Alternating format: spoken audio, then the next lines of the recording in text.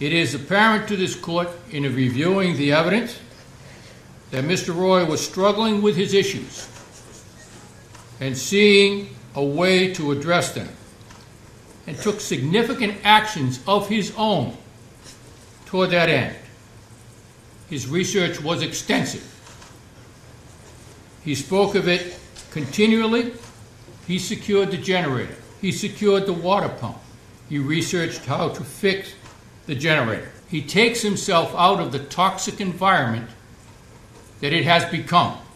She instructs Mr. Roy to get back into the truck, well knowing of all of the feelings that he has exchanged with her, his ambiguities, his fears, his concerns. This court finds that instructing Mr. Roy to get back in the truck constituted willful and wanton and reckless conduct by Ms. Carter, creating a situation where there is a high degree of likelihood that substantial harm would result to Mr. Roy. Ms. Carter, please stand.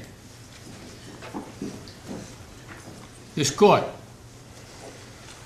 having reviewed the evidence and applied the law thereto, now finds you guilty on the indictment charging you with the involuntary manslaughter of the person Conrad Roy III.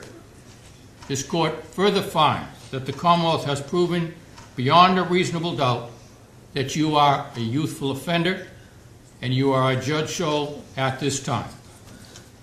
You may be seated. That verdict is now recorded and it is in writing as well.